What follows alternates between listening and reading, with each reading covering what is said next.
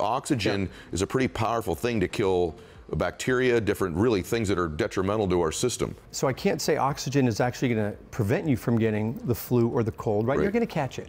You're going to get that. You're going to get whatever virus is lingering around. We're not going to go there. But let's just say you get it. Is the Army, the immune system, are they ready? Are they ready to rock? And for example, every molecule of alcohol kills 3 molecules of oxygen. Is that right? So hello. You're killing How much me right O2 now. do you want in there to defend you? Gotcha. So if you're thinking, you know, we're going to go celebrate tonight and we're going to get drunk, well, why do you think you feel this way the next day? You're oxygen deprived. You're killing me. If you were to just put on an oxygen mask and breathe for about 20 minutes, hangover gone. Okay. Sodium bicarbonate and maybe a little bit of ibuprofen for some people, but that sodium bicarb helps with the oxygen transport, first of all.